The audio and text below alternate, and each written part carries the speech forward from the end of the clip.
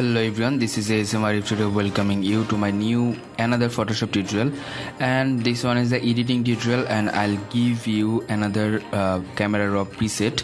So if you want to get the camera raw preset, please watch this video. If you want download link, please check out my video description. And before we start my tutorial, I want to say one thing.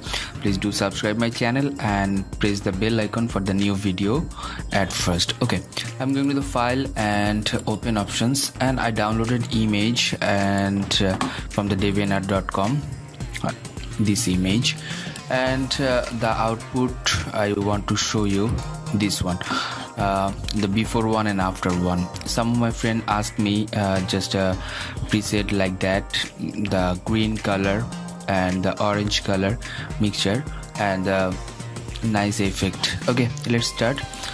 At first you have to make the copy by pressing Ctrl J, and you have to go to the filter and camera raw filter.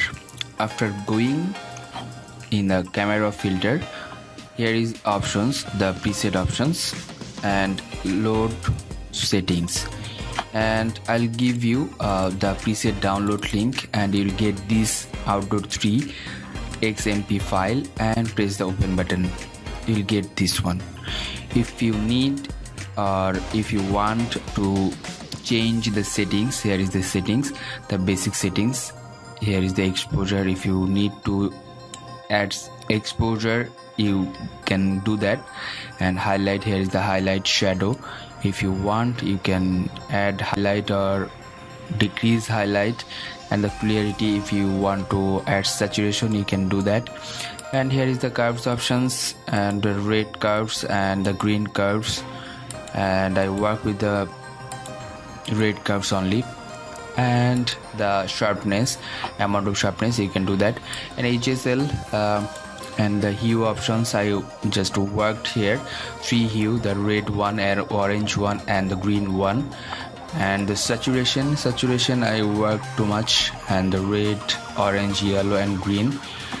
And the luminance, I worked the blue and aqua for the eyes, you know that the eyes color, the green color and aqua color, that's why I have just worked with that. And the green color, yellow color, blue and aqua for the eyes, green for the background and yellow for the also background, and the orange for the skin and the hair, and red for the lipstick.